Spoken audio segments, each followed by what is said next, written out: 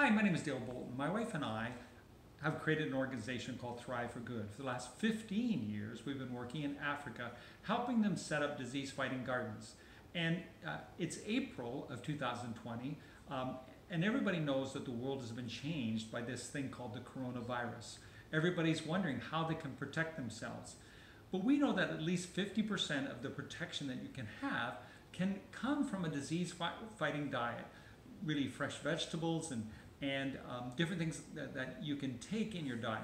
What we're doing in April is we're actually starting to grow seeds. We're going to be doing our garden for Linda and I, and this is a seed pod that actually represents, once you start it like this, it will represent a square foot of your garden.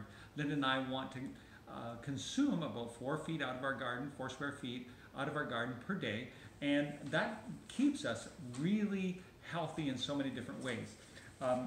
Again, in April of this year, for the first time, we had an article done by Reader's Digest about our programs in Africa. And so you can see that at readersdigest.com. And continue to follow us as we show you how kales and collards and spinaches and different vegetables in the garden can keep you healthy and the science that's behind it. God bless you.